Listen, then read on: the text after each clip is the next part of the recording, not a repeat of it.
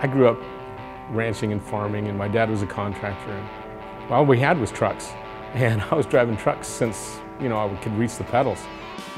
We kind of lived with trucks, that's what we did. But we didn't see them as a second vehicle. My father was a bricklayer. We had a new truck every year.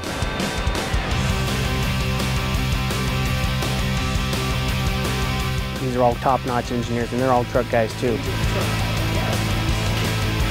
A lot of my family still farms, and I get a lot of feedback from them. Truck guys are finicky.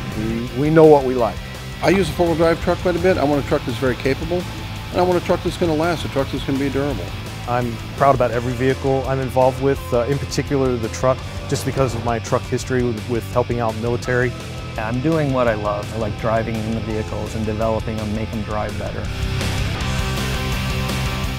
The Cummins diesel is going to be an incredible addition to our lineup.